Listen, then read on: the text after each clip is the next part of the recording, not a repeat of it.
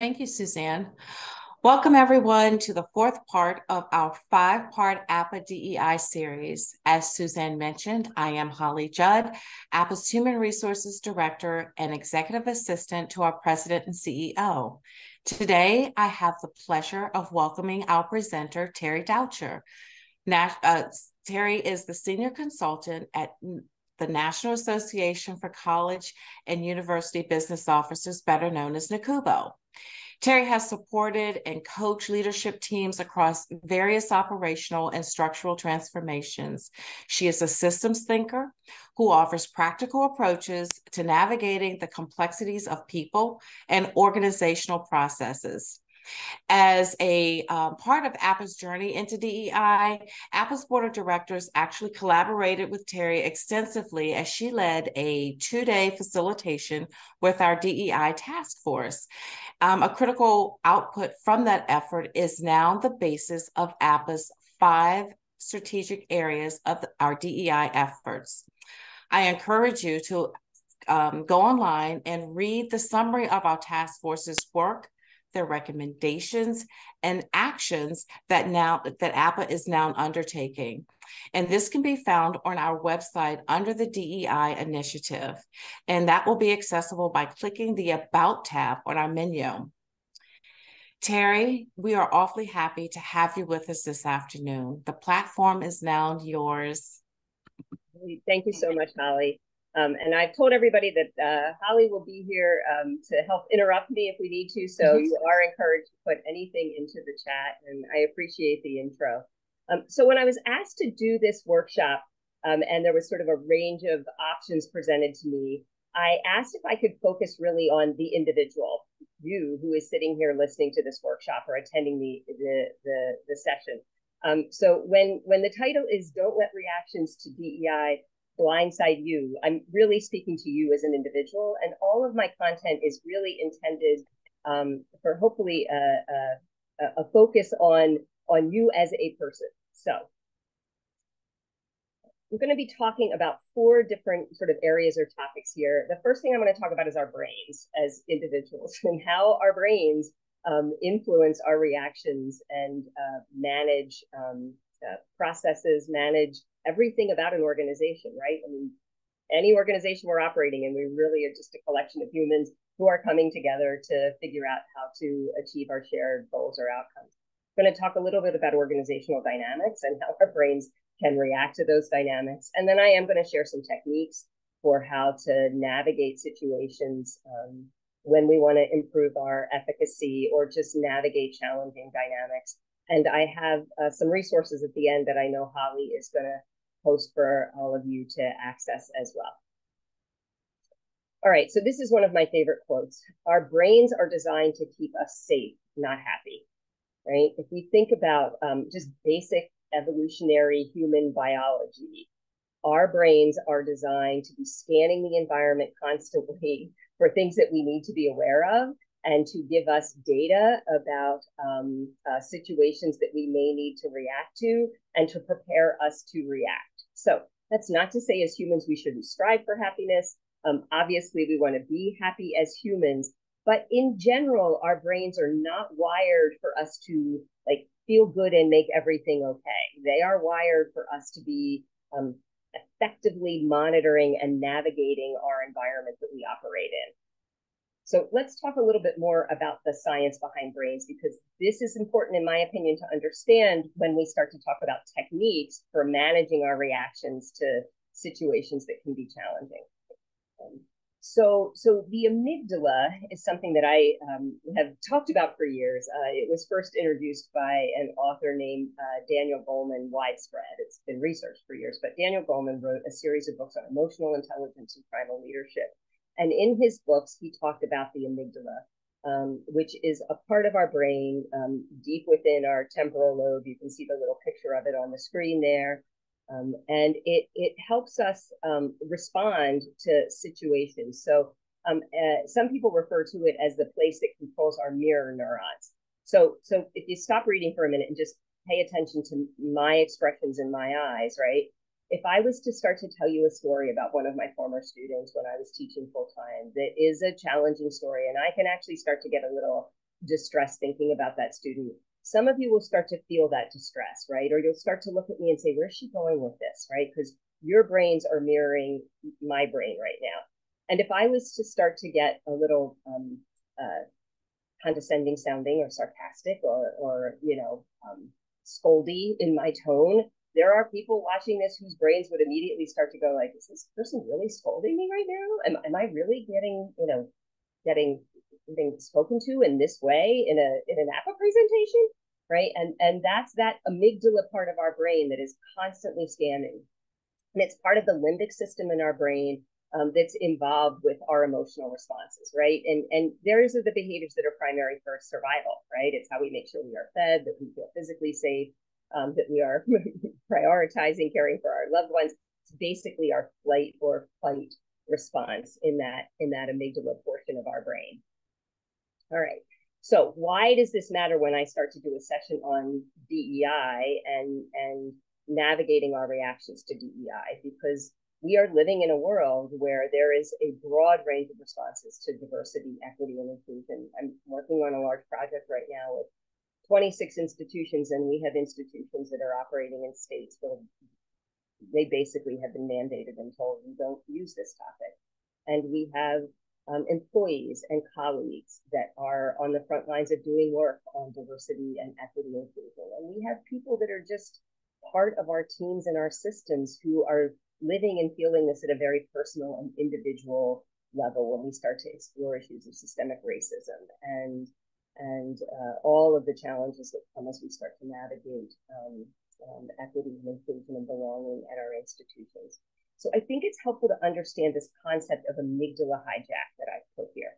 So an amygdala hijack is an emotional overreaction or response to stress that activates our flight or fight response, right? It actually literally can hijack our brain. So if any of you can think about a situation in a meeting or an event where something happened and you could immediately feel yourself start to get tight or start to worry or get anxious or nervous, right? Or really start to feel angry or enraged, that's an amygdala hijack. Road rage, sort of the ultimate example of an amygdala hijack that can happen, that triggers that sort of almost irrational stress response that we start to feel, right?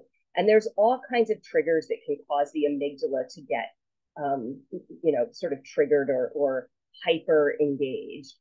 And what it does chemically in the brain, like there's science, they can put scans on you or little electrodes and monitor this. What happens when that part of your brain starts firing super rapidly is the frontal lobes, which are the part of our brain that manages impulse control, they actually get sort of shut down, and that amygdala takes charge to help keep us safe. The frontal lobes are interesting to talk about too. So I taught for 9 years at a university in New Hampshire and taught primarily undergraduates. I had some graduate classes that I taught, but it was always a good reminder to me that especially in male humans, the prefrontal lobes that control impulse control really don't finish developing until we're 25 or 26. So I would be standing in front of a classroom of 18, 19, 20-year-olds and think they looked all grown up. But the reality is that front part of their brain that controls impulse and helps them navigate life in a more self-regulated way really wasn't fully developed yet. And often their amygdala was sort of hijacking them and navigating them through situations in ways that were less than productive. Hijacks can absolutely result in inappropriate thoughts or behaviors. They can be what caused somebody to say something impulsively that they probably should not have said. They can lead to, all kinds of what we might cast as inappropriate responses, especially in the workplace, where we have kind of this intercultural narrative often of what's appropriate and not appropriate. And I think this is important too. After a hijack, people often feel a loss of control, shame, frustration, and those emotions can interrupt rational response. So when we have a hijack, our brains actually flood with cortisol, they can flood with adrenaline, and all of those hormones then further disrupt sort of return to normal prefrontal brain functioning, right? And remember, all of this is happening in the background instantly sometimes when we're sitting at a meeting where we just felt attacked, or where we are watching two people behave in a way that is alarming to us, and we're trying to figure out how we're going to navigate this situation and sort of work through it.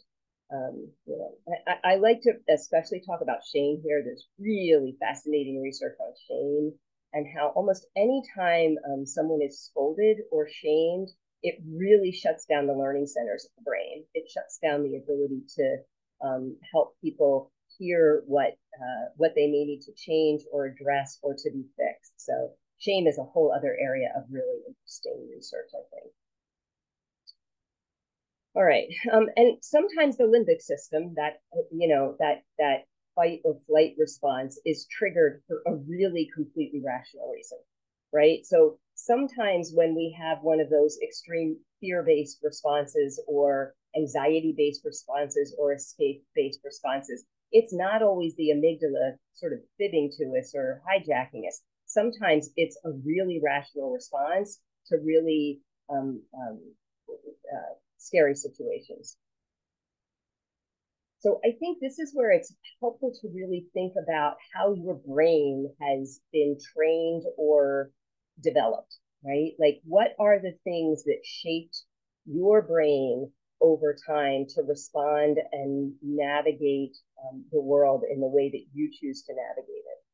Obviously, we are all informed by our life experiences, the learning outcomes that we have from our life. We are all affected by the evolutionary biology of the brain, our primal need to feel safe. All of us have deeply held beliefs that have been informed by our family, our culture, our faith, all of the different things that can influence and shape our belief systems and how we operate. All of us have a need to be understood and seen, to feel like we are in an environment where people are really listening to us and able to connect with us. And most of us, pretty much all of us, have a need to be affirmed. And that can take shape in lots of different ways. Sometimes it manifests itself in a way to feel like I'm right. I know I'm right about this. I can feel pretty confident that I'm right, right? And sometimes it's that ego need of how do I get the feedback that I'm looking for? And any of you who are leaders know that if you look at your organization around you, or even family members, individual people's need for affirmation can vary greatly. And I think that paying attention to that is important. And one of the reasons I really like thinking about this list too is because I think this is a good list to help us start to understand what is unique about us and what is potentially different in other people. Some of you may be familiar with the work of Brené Brown. She has some fabulous TED Talks. If you don't know her work, I think she's well worth taking a look at. But by this point, a lot of people do know about Brené Brown's work. And one of the core components of her work is about storytelling and the stories that we all tell ourselves in a given situation. This has somewhat resonated to me with family dynamics too. So one of the things I researched a lot when I was in college, I have an undergraduate degree in psychology before I switched to my corporate life. And I did a lot of work learning about family birth order, right? So if you think about the birth order in your family or with your family, if you're someone who has children, right? You think about in your family, if you have siblings, how every sibling sort of grows up in a different family, right? I was the oldest. I had a very different experience than my middle brother and then my 10-year younger sister. We all grew up in very different families. And the same is true about organizations, right? We all are operating sort of in a different organization. So if you take your institution, whatever school you're in, and you think about the people that work for you and with you, all of them are looking in at your organization informed by these things, informed by their own life experiences, informed by their own beliefs, informed by their own needs for affirmation and understanding. So none of us are going to see things exactly the same way. And building that sort of shared or common understanding, I think, is one of the challenges we have as a leader, as well as releasing our wish or desire that people could just see things the way that we see them. right? That we, learning to disconnect from ourselves as axis or anchor to information or axis to how we're examining the world, I think is an important part of development for all of us as leaders. All right, so that's a little bit about the brain and how our brains work at a very basic high level. Next, I want to switch to talking a little bit about dynamics and an organization and how our brain, when it gets dumped into the mix of an organization, is potentially impacted. So honoring the diversity of our fellow humans, the need for equity and inclusion in the workplace is like a fabric in my mind. And if we weave the diversity and equity and inclusion one direction, the fibers going the other direction are about the sort of three sides of this triangle that I have presented here. At the foundation of it all is our individual selves, right? Those components that I just talked about. And that's a top level list. But when we think about all of the things that shape who we are as an individual, who I am as a leader, who I am as someone who helps try to guide and coach other people, all of that is informed by me, right? But when I work in an organization, when I was working at Plymouth State, where I taught, or when I'm working with other organizations, the other thing I really have to start to pay attention to is the concept of power and influence and how that factors into the dynamics. So if I say to you, if I challenge you right now to think about your power and influence in an organization and how you think people perceive you in regards to your power and influence, right? I think it's helpful to take a minute to think about the story you tell yourself about your power and influence. Do that for me right now.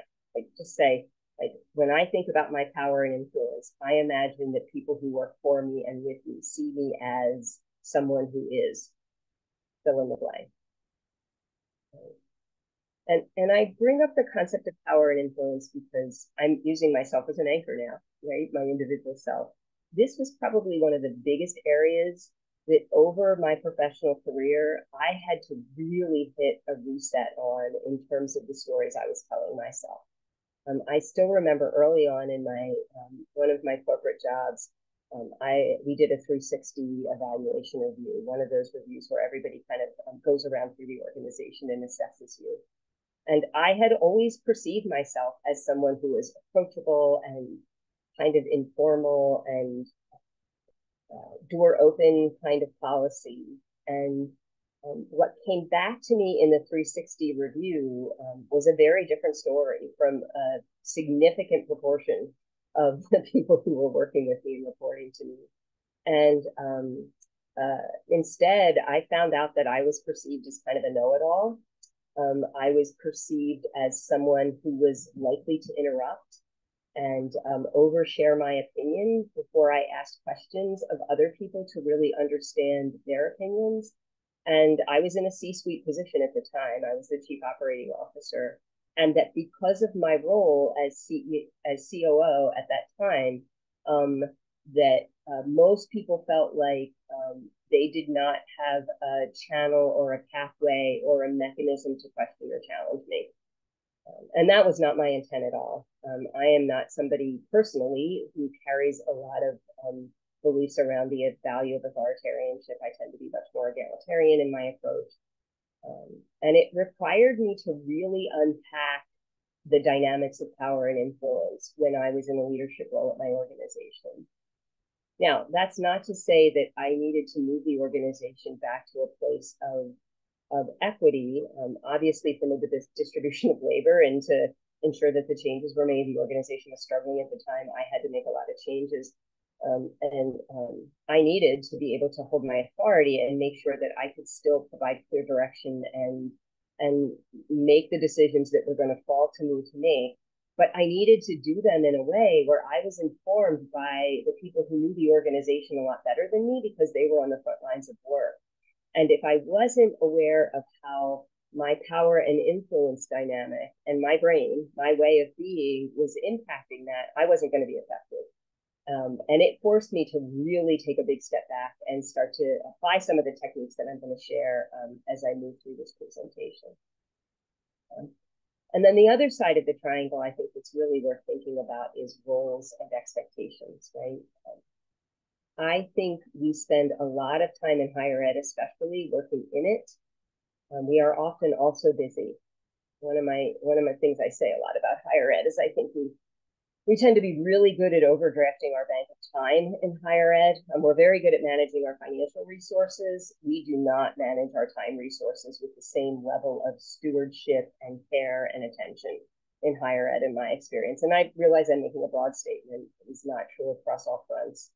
But I think that it is really important to have those moments when we are able to sort of move up above the day-to-day churn of the work and think about the roles and expectations that we all play and we all are setting for each other and how we're sharing those expectations. And I think if we overlay a diversity and equity and inclusion, a belonging lens across all of these three areas, right? If we think about this sort of triangle as an anchoring framework to then start to apply diversity and equity and inclusion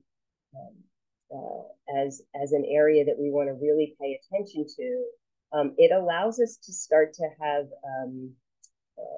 more clarity on how we need to sort of unpack and work on certain areas of our work within ourselves and our work for our organizations.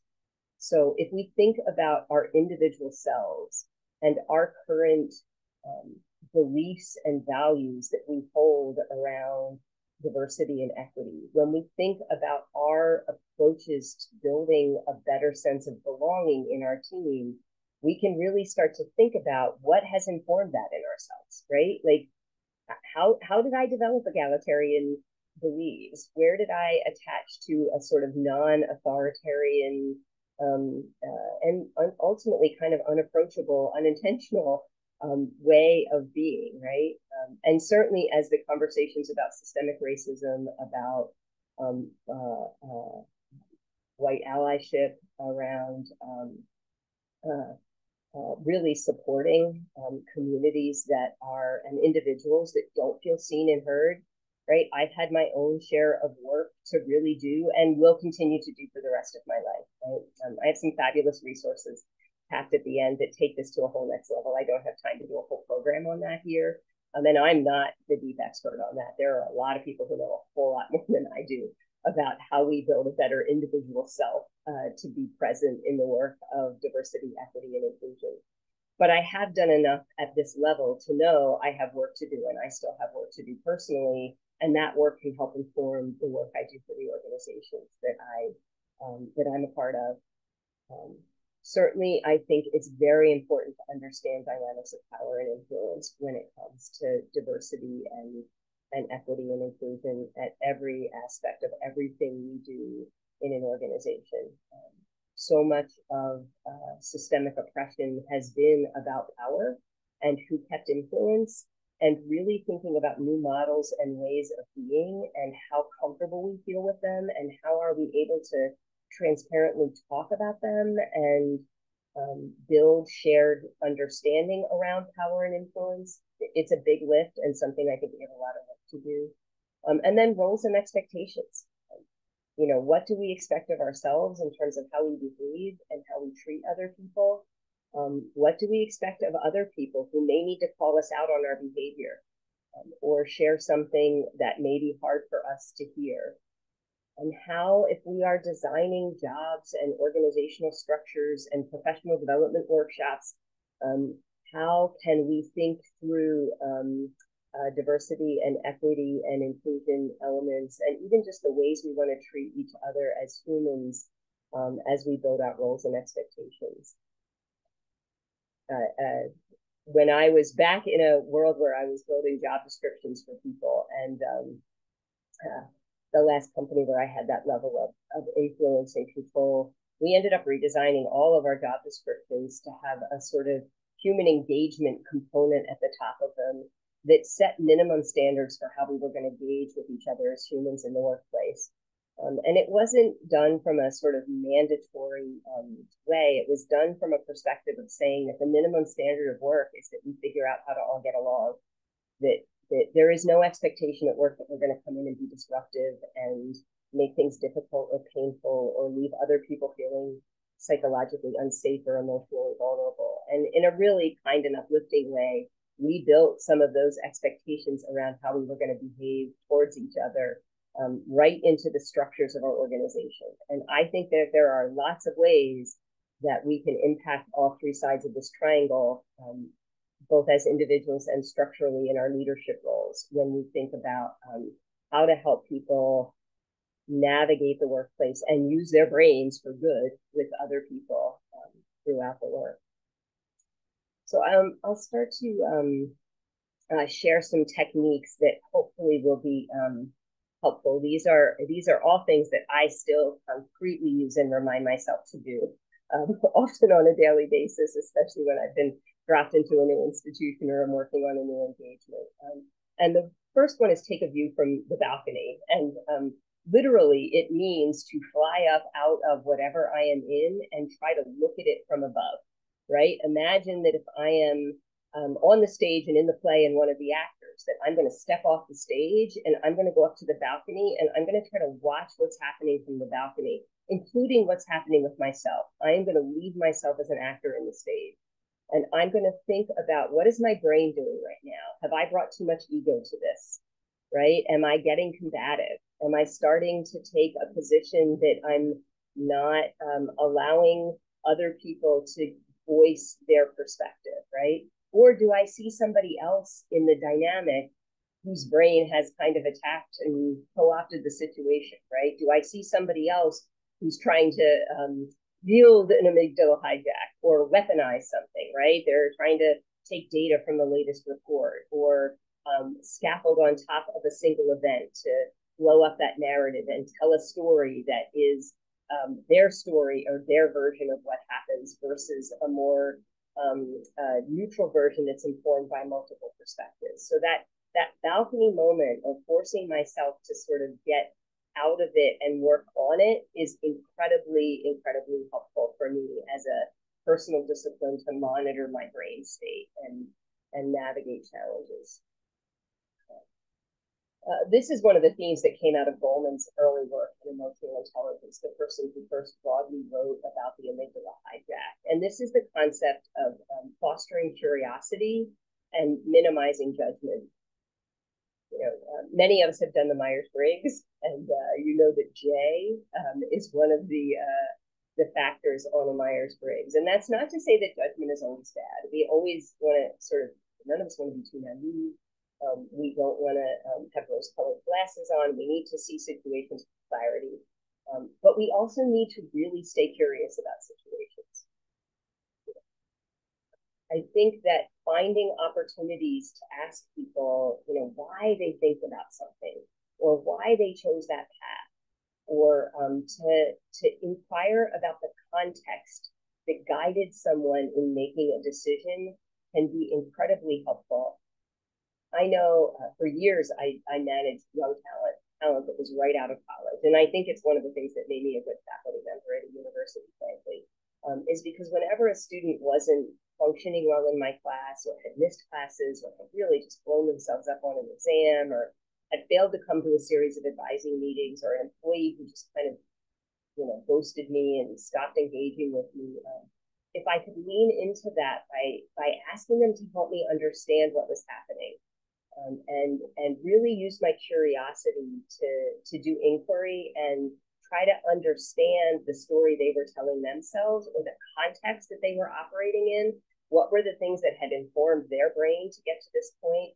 I was usually able to come up with a much more effective solution. And I think it also helps the person you're engaging with feel seen when you lead with curiosity rather than judgment. And that supports the power of using inquiry to build understanding. There are fabulous articles that you can find in techniques and training resources on the concept of effective inquiry and building inquiry. When I was hiring, one of the case studies I usually gave people to do around interview prep was was a case study that helped facilitate or lean people into inquiry, right? And I could tell if somebody had gotten really curious and had started to ask a lot of questions, or even came back with the case study with clarifying questions, I knew that I probably had somebody that was good at using inquiry. If I had somebody who very quickly jumped to a conclusion or figured they knew right away what I was asking, I knew I usually had to have some conversations with them about inquiry as a skill or competency. And in some instances, it was a decision that led me not to hire somebody. If somebody was too quick to dismiss inquiry and too quick to jump to conclusions or think they already had it all figured out. I think we can all build the capacity to tamp down an amygdala hijack, right? That is actually a learned skill. Our brains are plastic. They are constantly being shaped and changed. There's fabulous research on neuroplasticity and how our brains can change. Here's a story or an example that I used to use with my students a lot that I think really reinforces the power of neuroplasticity is, think of anything that you've learned in your life. So let's say you learned to ride a bicycle at some point when you were young, right? And your bicycle became a primary means of transportation. You think about the process of sitting on that bicycle and balancing on that bicycle. And if you were like me, I can actually still remember my pop-up taking the training wheels on and off. And I'm in my 60s now. That was a long time ago. So clearly it was a core memory, right?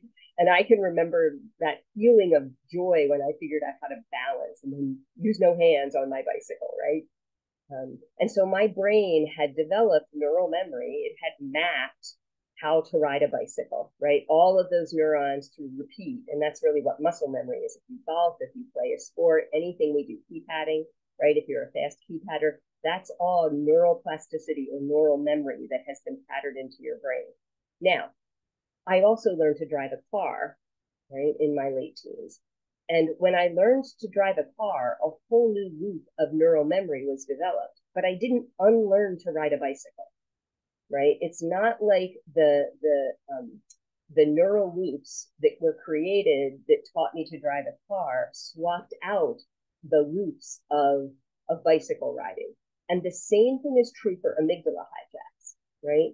When I say that we learn to tamp down amygdala hijacks, those primal neural responses will always want to move to that part of our brain and cause us to go, what? Really? You did not. Or cause us to get choked up when somebody else tries to tell us a sad story and we start to feel sad too, right? Like that is the human part of us that allows to build human connection. But the hijack part, the part where we sort of become somewhat irrational, or we are feeling like we're moving to that place where we are not behaving as our best selves, right? That's the piece that we can learn and improve. Athletes often do this, right? Really good coaches for high performance athletes work a lot to help those athletes learn to manage their amygdala response, those amygdala hijacks, so that if you just completely had you blew up on the playing field, the play blew up, you're a quarterback, and everything just went to, heck on the field. And you're coming off that field and you're mad, and the other team just smack talked in your helmet, on your way out and said terrible things to you, and you are fired up. You need to learn how to quickly reset that amygdala, get those cortisol and adrenaline levels lower, and be able to get back to your playbook and get focused on the long game. And I do think that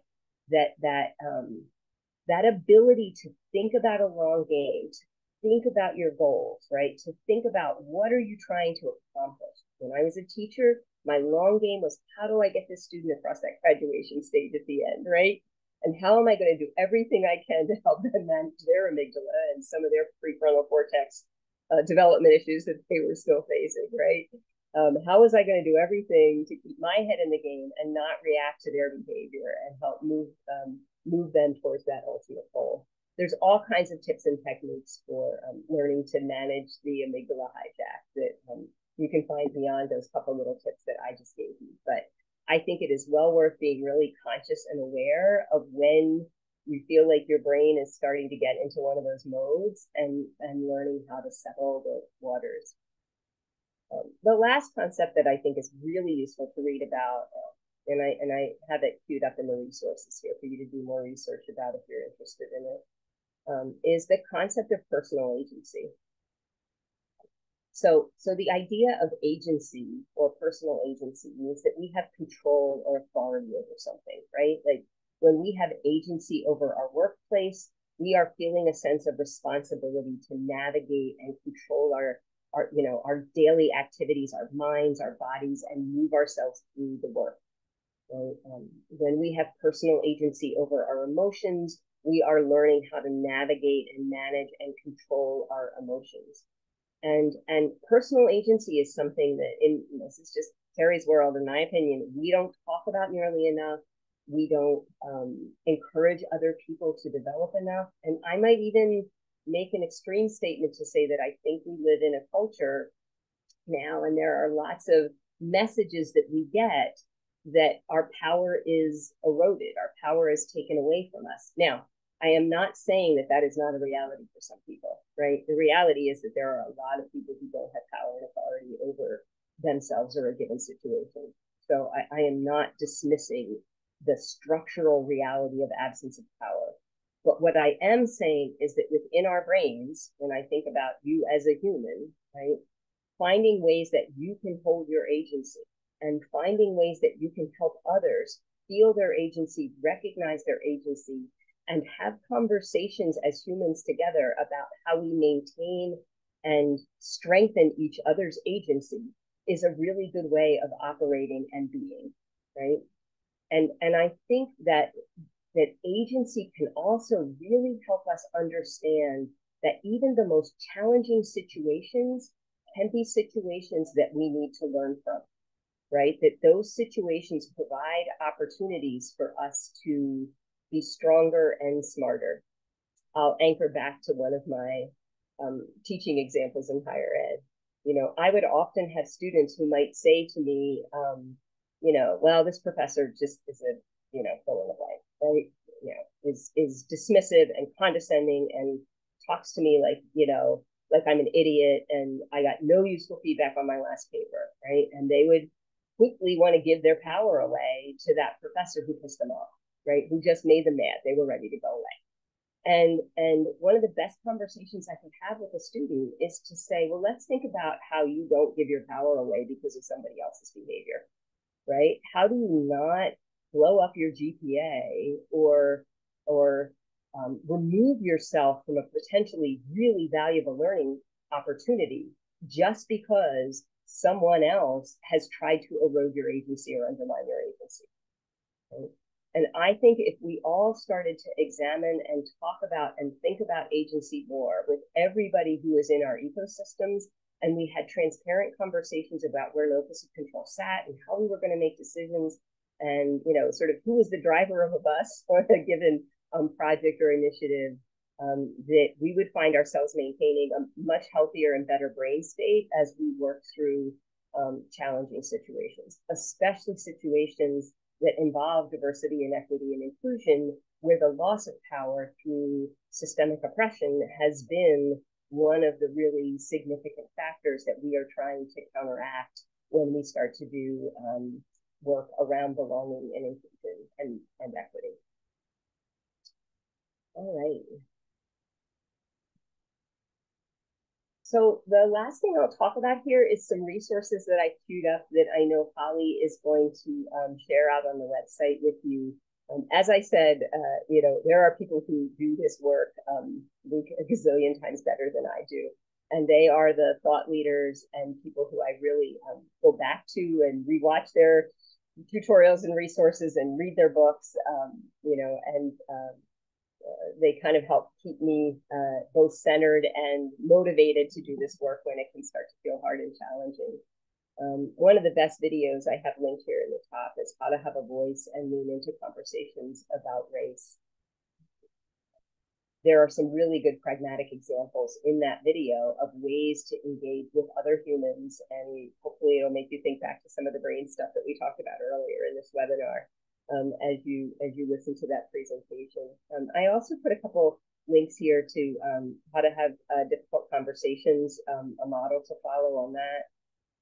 I put a link here to the contagion of emotions. I think if you found that first part of what I talked about at all interesting, where you start to understand the brain science of emotions and how we sort of all vibe off of each other in a room, the tone of a meeting, and how we can set emotional tones to help support more effective outcomes, that's a good video to watch. And then Crucial Conversations is a book. There's Crucial Conversations training. Maybe some of you have already read it. It's often recommended for professional development book clubs. This is just a quick summary with one of those illustrated infographics about Crucial Conversations. But I think it's a useful foundational reminder. And then I just put some terms in here that you can just go out to any search and find more information about. I put information in about, I put the term amygdala hijack. You put that in, you're going to find lots of articles and TED Talks and resources out there that if you wanted to do a deeper dive on our brains and how to manage our brains as we navigate challenging dynamics, you can find that out there. There's lots of resources on cultivating personal agency at work, as well as on lots of other fronts. And I think any of us working in diversity and equity and inclusion can also really benefit from reading and learning more about racial trauma, the trauma of systemic oppression, and how that shapes brains. Anybody who knows anything about PTSD and the way our brains are informed over time through our lived experiences, as we talked about earlier, know that early experiences form and shape who we are. And the long-term impact of poverty and of racial oppression or oppression of any kind, religious oppression, really is significant to understand as we start to make sure that the humans we work with feel seen and heard and understood. So the resources will be available to you out there, as I said, on the Apple website, and I'm sure Holly's happy to point you to them at some point if you'd like to. You can't find them for any reason. And so then last is just sort of my charge to you to hopefully keep connecting with each other. I hope you find ways to create safe spaces to practice having really sometimes challenging conversations or joyful, uplifting conversations with transparency to each other. Watch the video resources. They're really good. They know a lot more than I do. And any of you are welcome to look for me on LinkedIn. The only Terry Doucher out there. It's a made-up Ellis Island name. So please feel free to search me, send a message if you'd like to. I'm happy to connect with anybody if you'd like more information or more resources about any of this. Really passionate about how we help each other get to be better humans in the workplace with each other. So that's the end of my formal conversation. Holly, I don't know if we've had anything in chat or if there's anything else that you want me to address before we wrap up here. Well, we don't have any questions. I think I would definitely encourage people to type in a question that they might have. Jacob just is thanking you for the session. It was great. A lot of good information. I like the techniques that you had mentioned. One person has a question. Okay. Kit Turner is asking, could you flip back to the resources slide, please? Yeah. And also, Kit, remember, keep in mind, I will be posting these resources separately from the presentation itself, because there's a lot of good information here that we can always go back to learn more about. And I will be, I like the amygdala hijack, and learning more about that, as well as like Brene Brown encourages us, the story that we tell ourselves versus the perception that we might be putting out. It's very interesting. It's really easy to start unicorn farming, as I would say, right? The imaginary boss I don't have, the imaginary job I don't have, the imaginary I don't have, right? Sort of part of the personal agency thing is sort of grounding us in our reality of like, what is the place I really work with, and who are these people, and how do I hold a healthy, good brain state for myself? How do I keep my peace as I keep moving the ball down the field to hit those goals? So, Exactly. But Terry, this has been great. Mark is also saying thank you for the information. It was very informative for him as well.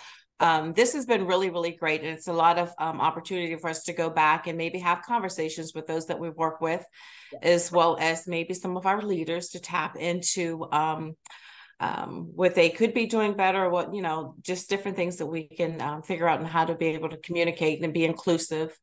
and make sure we're creating an environment of belonging for everyone.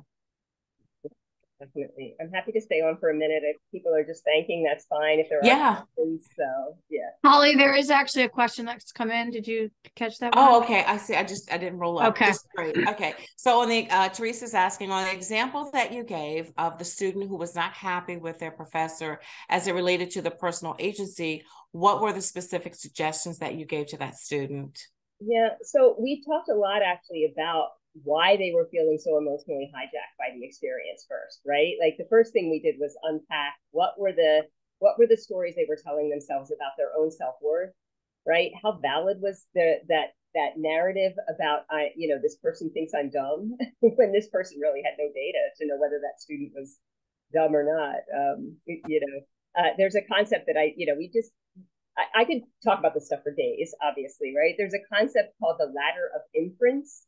Holly, I'll let you take that into the chat if you would. It's the ladder of inference, right? And anybody could look that up as well. And it's this idea that we take little pieces of data when something happens to us and we infer certain things about it. So I actually drew out a ladder of inference for that student that day, and I had them think through what were the pieces of data from the professor's behavior that led them to quickly climb that ladder and come to a conclusion that this guy already hated him, was out for him, and had no intention of making sure that he had a good experience in the class. And then we revisited strategies, really specific techniques for one, not letting that ladder of inference escalation occur as fast, right? Like, how do one of the ways I used to say to my students, like, how do you just keep your chi down? How do you keep your energy down when you start to feel yourself go like, whoop, whoop, whoop, whoop, whoop. Oh no, he did not. And then we had some concrete techniques, right? Like you were going to show up for every class. When you needed an attaboy, you were going to come see me, and I was going to pat you on the back and tell you that you were doing good for sticking with it, right? I also set up some very concrete times to meet with that student to review some of their work in advance with them as an advisor and just make sure that they felt seen and heard. What I didn't want to do is be dismissive, right? Like I think that's one of the most powerful things I learned as an executive too, long before I was a teacher, is that when somebody presents something to me, the most important thing I can do is really try to honor their story, their perception, not be dismissive, and then help figure out how do we come to a middle ground. In this case with the student, I could focus on agency because they paid to sit in that class. There was value in what they were going to learn in that class. I did not want them to lose that value just because they were going to take themselves off of a bus that they were really the driver of the bus on, right? In some instances, we don't have that level of authority and control. So, I think it is somewhat circumstantial. But for any of you that have college-age students or have had high school students who have had a similar narrative, this is, as you can tell, equally applicable from a parenting perspective. Or if any of you are teaching as adjuncts, right? Many of you probably drop into a classroom periodically. Lots of ways to help students think through their quick climb to a conclusion that ultimately undermines their long-term goals. Same as an athlete. Athlete metaphors help a lot with students. Many of my students were athletes, and they like that idea of, are you playing a long game here? What's the playbook look like when you let the professor run defense on you, essentially, and bully you out of being in a classroom? Sounds like they just pulled a defensive play that you need to get back on the field and run a stronger offense again. Okay, so we have another question, Jonathan Crane. In a country where some of our politicians promote hate and intolerance, how can we communicate that we would rather be a positive influence for diversity, equity, and inclusion? Yeah, it's a great question, and I think one that all of us are going to continue to wrestle with. I think that how to have a voice and lean into conversations about race, that first video that I posted there, she offers some very, very concrete ways to start to talk about race. And I still, this is just my personal opinion. I think we still have a long way to go to feel comfortable talking with people about race, right? To ask our friends of different backgrounds what their lived experiences are in a way that feels like it's safe and we're not making them responsible for teaching us, right? Like, and I think we've got to figure out how to navigate those conversations by asking other people how they want us to navigate those conversations. I also just use a lot of I statements. I say things all the time, like I am really committed to trying to do better around conversations with race. And if I do something that you find offensive or difficult or that you wish I had done differently, please share that with me in a way that you best feel comfortable sharing that with me if you can. I don't care if you slide an anonymous note under my door or send me a message or ask to have coffee. Let's figure out a way for me to get the feedback I need. One final point I'll make about that, and this is again another whole topic that I could speak to. I think especially I saw this first and most frankly in higher ed, a term that I have coined, which some people don't like, but it's kind of this concept of same washing, where it is easy sometimes to lump a whole group together. Like in higher ed, I would see it a lot when people say, well, faculty, right? Like all faculty are the same. And I think not all faculty are the same, some faculty, right? Or they would say, well, administration, well, some administrators, right? Or we would say all those lacrosse players, well, some of the lacrosse players, right? Or, and I think understandably, right, we navigate the world by finding associations and like things. So our brains, from an evolutionary perspective, are wired to lump us all together and to make associations that then will help keep us safe. But as effective humans, we have to peel off that same washing that our brains tend to do. And we have to be able to say, like, what do you want as a human, right? Like, I have learned that not all of my Black friends all feel the same, right? Any more than all of my white friends all feel the same. And I think that I've tried to do a better job at having conversations with a person who I work with and say, how can I best support you? Or what do you feel like I need to hear from you? And then not fall into the trap of same washing, making sure I ask that question at every other point of opportunity where I potentially need to ask it, to inform a rich story in my head and not one story that's a generalization because I asked one question at one point and think now I know, right? And that'll be a lifelong discipline for me. I still sometimes by accident say faculty when I should be saying some faculty, right? When I'm in a consulting engagement. But I think being careful of when our brains want to trick us into that safety by association and helping us think through like, ooh, I just fell into that again. Terry, back it off a little bit. Let me not make that assumption and let me come in and ask a better question. Make sure I have something here. Great. Lori made a comment about just great information. Thank you for explaining personal agency. I've never heard the expression before. I've heard the expression before, but never knew what it meant. Also stepping out to the balcony. It's great advice. Thank you. I do have a question from Samuel. Can you adopt techniques such as mindfulness, deep breathing, and cognitive behavioral strategies, as well as developing emotional intelligence and self-awareness? Yes to all those things, right? The first video that I posted, she talks about a technique where you take a deep breath and settle yourself. And I think that the connection between mind and body is incredibly powerful.